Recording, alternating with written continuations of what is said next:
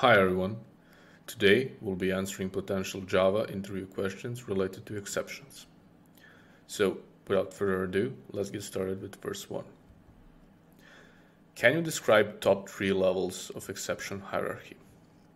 Starting at the top, as you might have already noticed, we have an object class.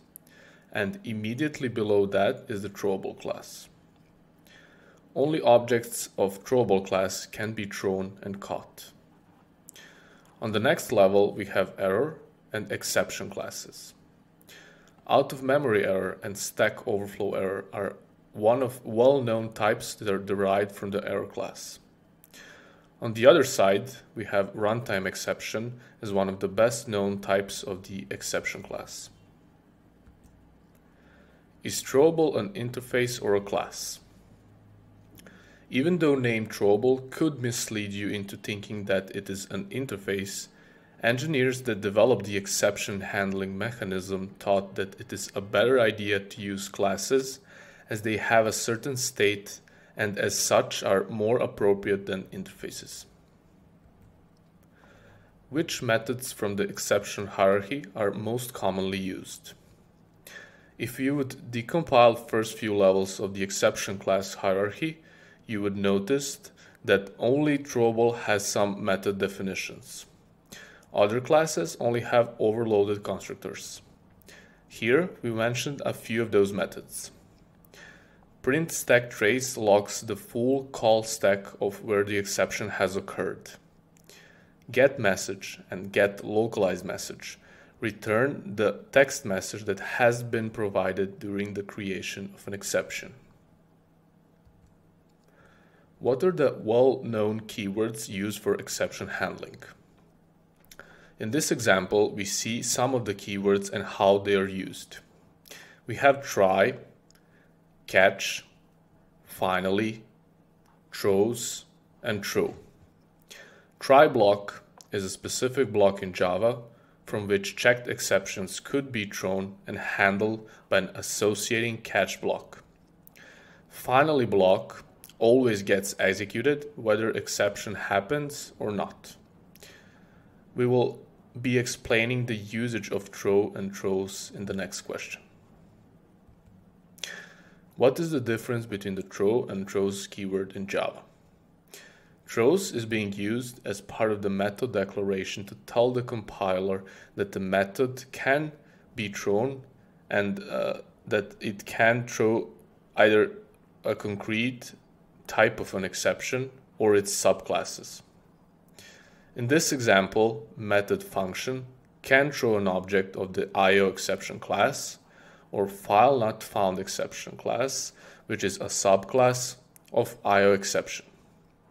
If we would not add a throws keyword, we would get a compile time error as we have shown for the function without throws method. Bear in mind that throws clause is not part of the method signature. Throw keyword is used to explicitly raise an exception. We can explicitly throw either checked or unchecked exceptions in Java. The throw keyword is mainly used to raise user-defined exceptions. What is the difference between checked and unchecked exceptions in Java? Checked exceptions need to be either declared after the throws keyword or surrounded by try block. Java compiler has the ability to recognize absence of either throws declaration or try block, because of which these exceptions got the checked name. Unlike checked exceptions, unchecked exceptions don't need to be handled or declared after the throws clause in the method. Let's look at the display diagram.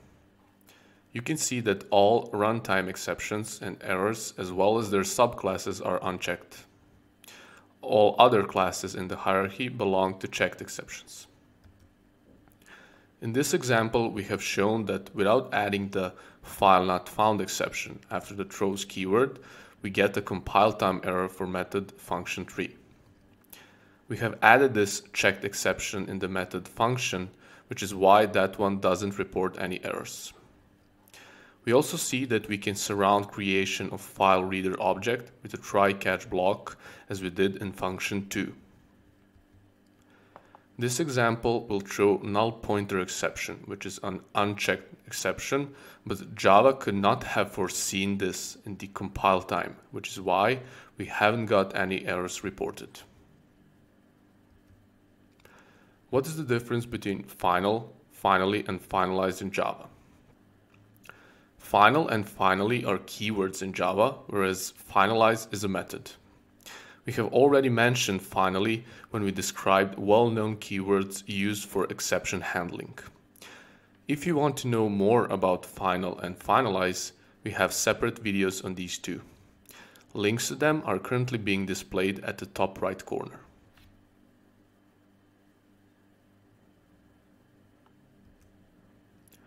What happens when a thrown exception is not handled anywhere in the code?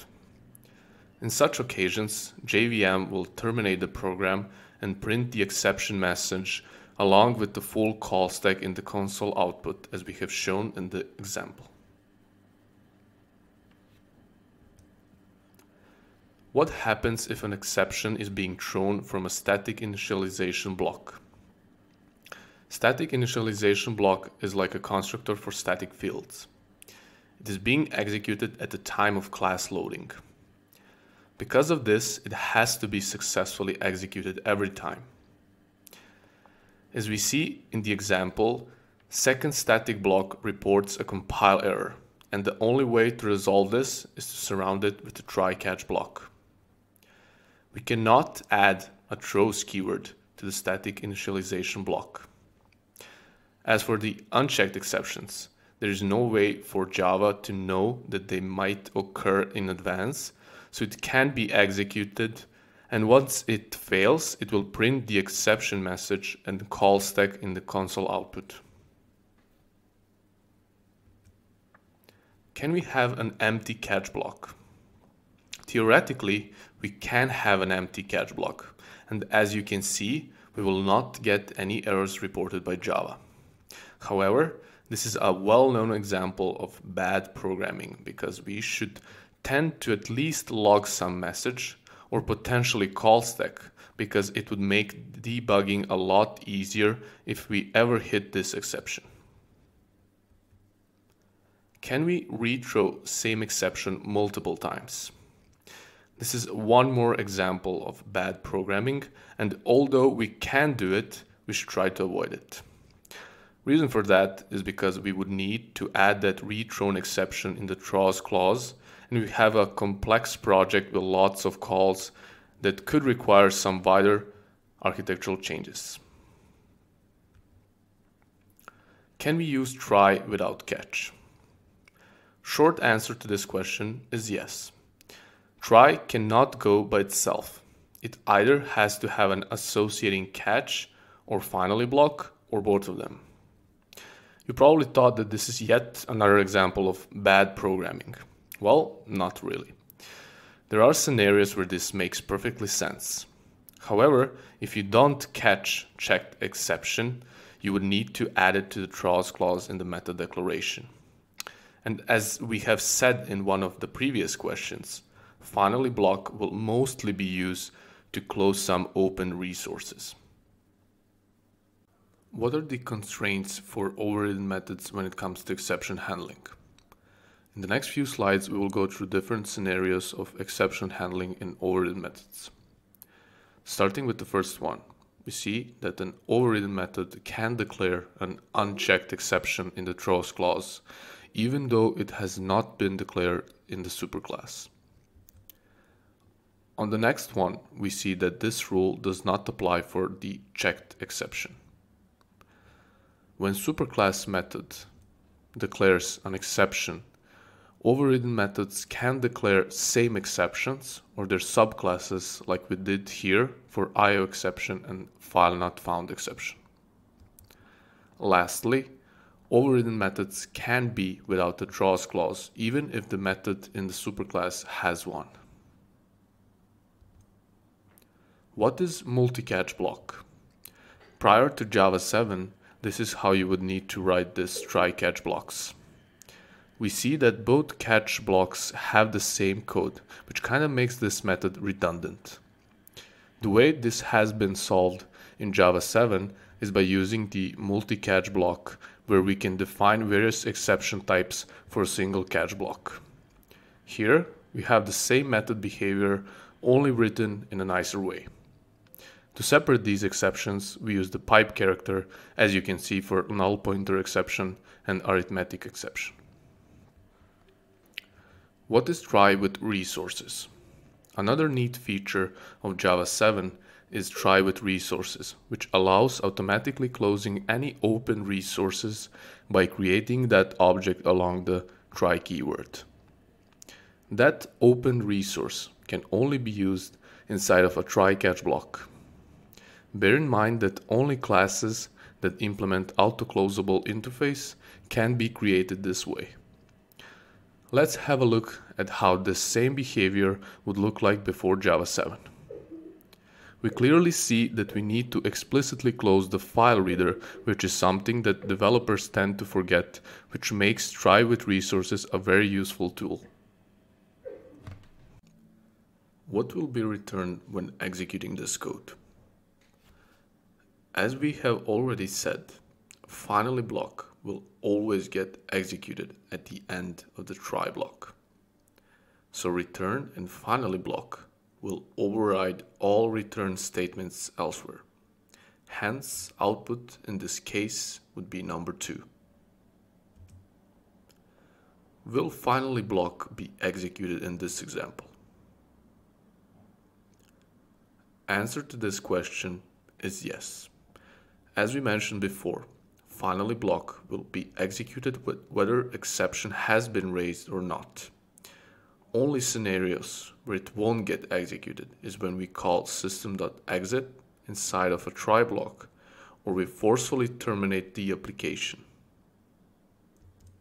Is there a problem in this example? Java will report a compile time error because types and multi-catch block must be disjoint, meaning that they must not be in a parent-child relationship as fileNotFound exception and IO exception are. There are 2 ways to resolve this problem. One of them is to only catch the IO exception. Here is the second way to resolve this, right? Well, not exactly. This would also report a compile time error. But why? Ordering of the catch blocks has to enforce that first we have all subclasses followed by their superclasses. Are there any problems with this example? Exception objects caught in multi-catch block cannot be reassigned because they are implicitly final. Reason for this is because there's no way for Java compiler to resolve which type of exception to use when reassigning the value. Bear in mind that in unicatch block, this is totally fine. Thanks for watching this video. If you liked it and you would like to see more content of this type, please click the subscribe button and turn on the notification bell. If you have any questions, post them in the comments section below and we will try to respond as soon as possible. Till next time, goodbye.